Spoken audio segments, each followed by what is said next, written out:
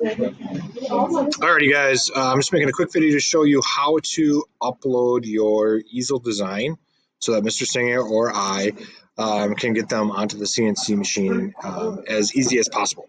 So when you have your design done, you're going to click File, and you're going to go to Download Zip. Okay, for this case, I'm just going to do my current workpiece. I'm going to download that zip file.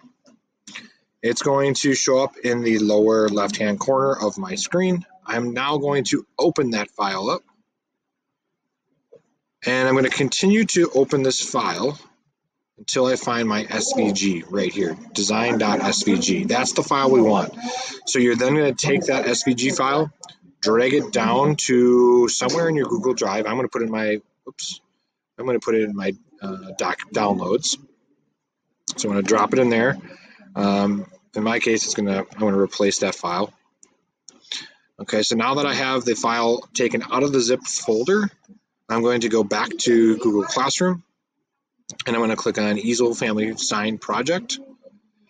Scroll down to this Google form right here. Open that up, and you're going to input your name.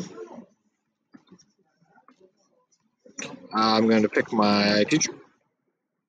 So I'm going to select Wiles class. This is the next important step. You need to tell me, do you want it to be CNC'd or lasered? I'm going to say I want this one CNC'd. After that, we have to put our dimensions of our wood. Our constant, or how the width that we cut our wood to, was 10 inches. The variable is right here. So what's the length of it, or the height, I guess you could say. And that depends on the piece of wood that you chose. So you're going to actually have to measure that dimension. So the wood that I have, though, is 8.5 inches. So I have a 10-inch by 8.5-inch side.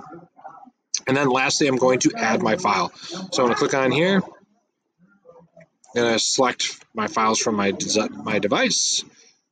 It opens up to my downloads already. And here's my design SVG. I'm going to click on that. I'm going to open. I'm going to upload.